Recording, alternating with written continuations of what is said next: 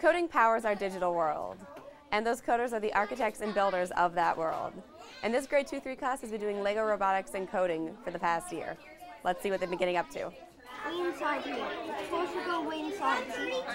Well, the whole class will be on this one. Mrs. Bauml, why don't you tell me why you put Lego robotics into your grade 2-3 class?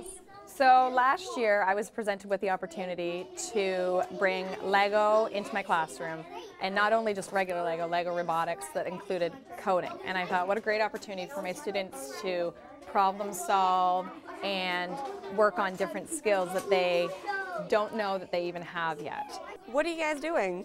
We're coding a robot.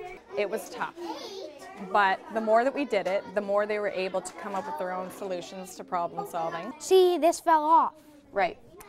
We would just go like this, put it back on, and if it keeps doing that, I'll just demonstrate a different way. You couldn't just do that to keep it if it keeps falling off like this instead, with that little dotty piece right there. Their growth mindsets grew and they were more eager.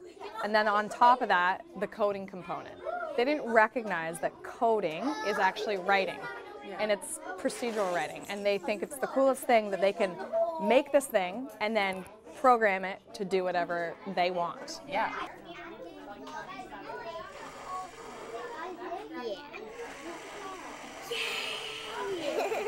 He got in the roof.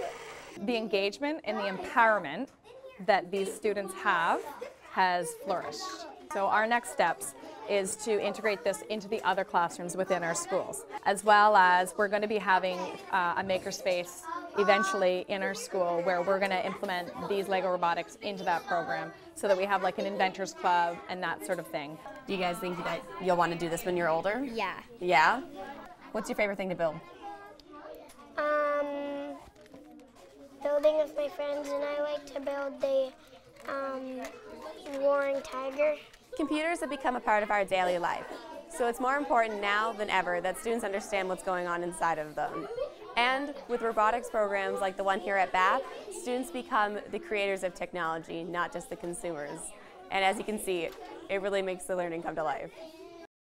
Learning in Limestone is brought to you by the Limestone District School Board.